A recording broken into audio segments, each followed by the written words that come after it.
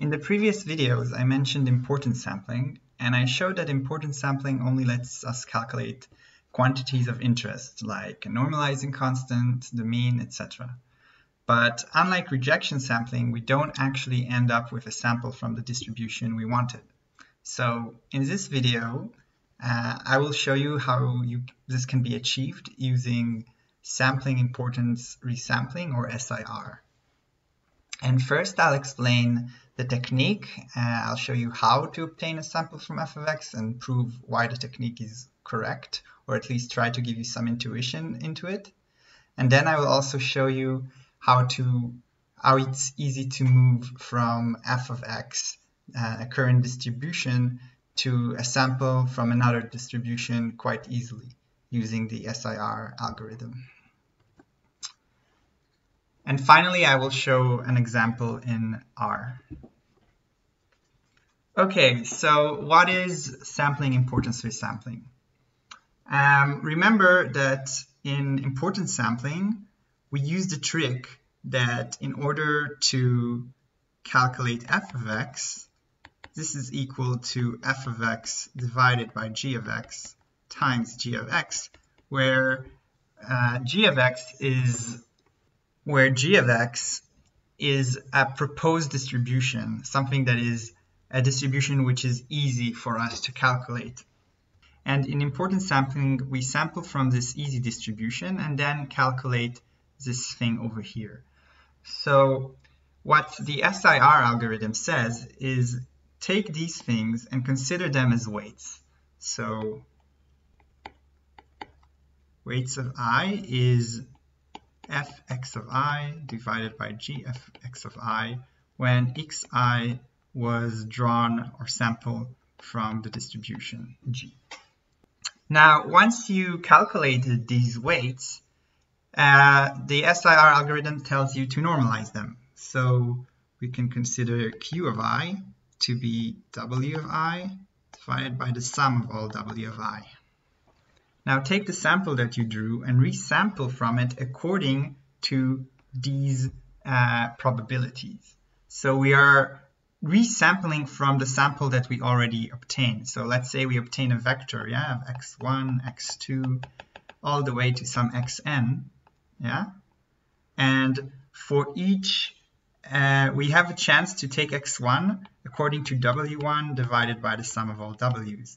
And some xi, we have the chance to draw it wi divided by the sum of wi.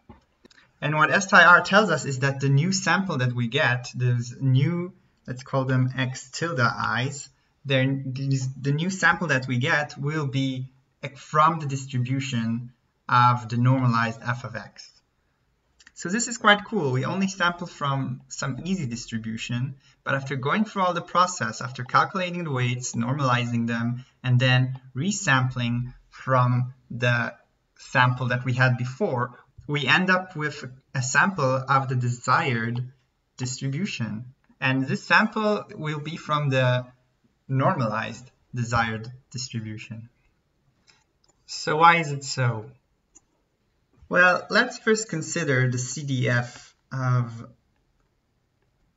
f. So this is the CDF of f, and remember, f of x is still doesn't have to be normalized, So this will be the integral of f of x dx from, let's say, the support of x is the entire real line. So this will be until a, and since f of x is not normalized, we have to normalize this. Okay, we can use the importance sampling trick.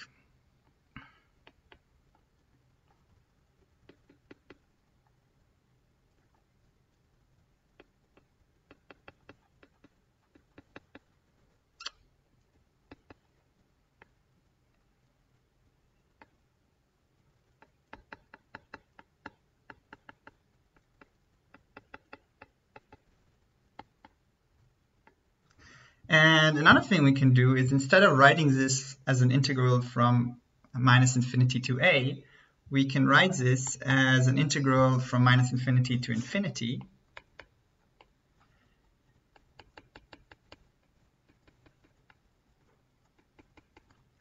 time the indicator function for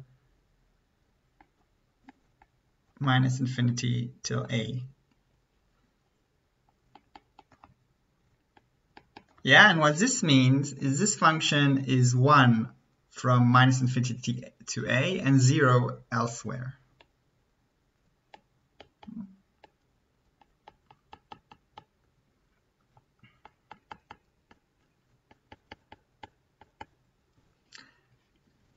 Now this is, we can look at this also as the expected value, the mean, with respect to some distribution g of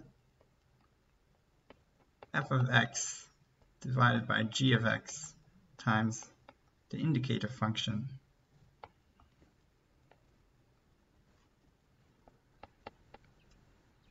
This is the same. Okay, so let's call this thing over here, instead of f of x divided by g of x, wi of x.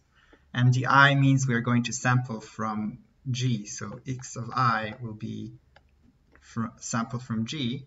And then this can be approximated by the sample average.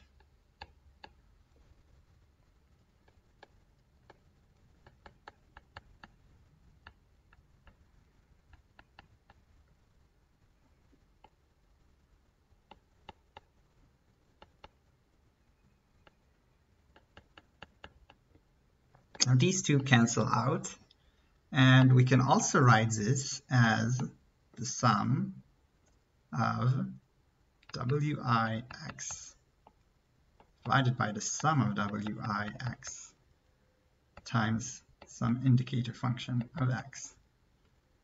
But we also said that this thing, we call this q of I. So this is equal to the sum of q of I of x times the indicator function. And since q of I, this is a valid distribution, the sum of all q of i's will be 1. So this is actually a distribution of the CDF. This is actually equal to the CDF that x tilde will be less or equal to a. So this is actually the CDF of q, or you can think of it the CDF of the SIR output. We can also do this the other way around. We could have started from the CDF of the SIR, which are these q's values that we calculated, and do the other way around and show that this is actually, we end up with the CDF of f of x, of our desired distribution. So this is why the SIR algorithm works. Now I want to move to the second part, which is to show how you can move from one distribution to another distribution. So why is this useful? In Bayesian statistics, the f of x is the posterior. And sometimes you want to change your assumption either about the prior or about the likelihood. So you could have that your first posterior, f of x, is proportional to some likelihood times some prior. And if you want to change the prior, let's say, then you will have a new posterior, let's call it f star of x, and this will be proportional to L2, another likelihood, maybe you also change the likelihood, and another prior.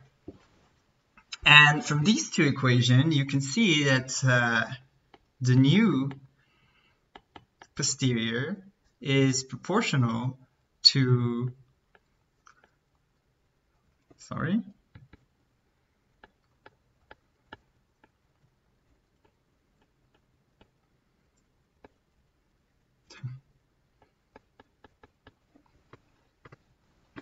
And so what we can do is do the exact same thing we did before. We can say this is some easy distribution. This is some proposed distribution. Why is this now easy? Well, because we know the normalizing constant. We can calculate it. We also have a way to sample from it, either by rejection sampling or even through the SIR algorithm. So we can actually already have a sample from f of x, and then we can treat this thing over here as the new weights. This is like our new f of x divided by g of x, yeah? Or in this case, f star of x divided by f of x. And we can just do the whole process of either finding the normalizing constant or sample from the new posterior quite easily. Okay, so let's see this in R. Here we sample from some easy distribution. Let's say here the exponential distribution. We can see how it looks like. And now let's suppose that our desired distribution, unnormalized, is chi-square with 5 degrees of freedom. And I multiply this by 5 on purpose so that it will be considered unnormalized. And now we calculate the PDF of the proposed distribution. And now we calculate f of x divided by g of x. We calculate their PDFs, and we save this as weights. And now we calculate the normalized weights, which are the weights divided by the sum of the weights. And now we sample from our original sample, and according to the probabilities of the weights, because our new weights, our normalized weights, can be thought of as probabilities. And if we do this, I want to show you the two graphs side by side. Here we have an actual sample from chi-square with 5 degrees of freedom, and here we have the Sampling-Importance-Resampling algorithm, and you can see they are quite similar to each other. Now, let's say we wanted to move from a chi-square distribution that we already have. We have this from the SIR algorithm, and we wanted to move to a new distribution, let's say an F distribution with 5 and 25 degrees of freedom. So we calculate the PDF of our new sample, and we calculate the PDF of our desired distribution from this sample as well. We calculate the new weights. We, in addition, normalize the weights. And again, we sample from the new sample according to the new weights. And you can see that again, the SIR algorithm gives a very good sample compared to the actual sampling from the actual distribution. Now here I wrote that the mean should be approximately 1, and this is because what we do here is we actually calculate the normalizing constant of f of 2, but f of 2 is already normalized. It's just the regular f distribution. So this is why the mean should be 1. And that's it. This is the SIR algorithm. You can use it to obtain a sample from some desired distribution using importance sampling. And you can also use it to quickly move from some distribution to another. Let's say in the case where you change your priors, or you want to check the sensitivity of your posterior to changes in the priors, or something like this. See you in the next video.